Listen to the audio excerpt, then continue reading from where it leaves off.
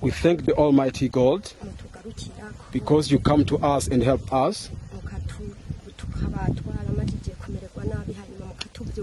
At first we're in bad conditions and then you help us to be in good conditions. You gave us the land to farm. We now cultivate beans. We cultivate also maize. All types of maize, we cultivate them, we farm them. Potatoes.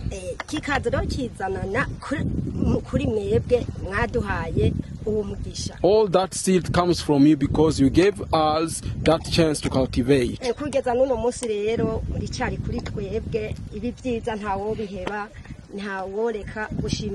Up to now you continue to help us, so let us take this time to thank everything that you have you did to us. You gave us national identities for free. We have pictures. Now someone who is suffering from malaria can go to the health center and he's welcomed. Now we are not, now in these days, we are not like the other times because we are not stigmatized. Our kids, our children now go to school like others. We have notebooks like others. We have pens. We have also notebooks. All that it takes for people to go to school. We are like others. That's why I thank you a lot. Good morning, everyone. May the Almighty God be with you for everlastingly.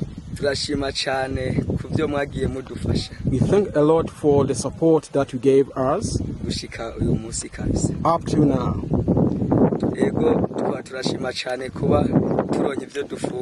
We thank a lot because we can get what to put under teeth, what to eat. We thank because you took care of our health. We get social insurance, health insurance as others. Any person who has a problem in his life, it is taken care quickly. We thank a lot because our family now goes to school as other families. We have uniforms, all teaching materials, notebooks and everything. We have pens. All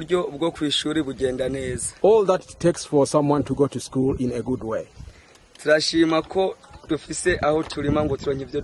We thank a lot because now we have land so as to cultivate what we can eat. We have potatoes, seeds, beans, maize. We eat without any problem, to tell you the truth. That's why we thank you very much and we want to be with you everlastingly. Whenever we are, we bear you on our heart. We bear deeply on our heart. Because we love you so much.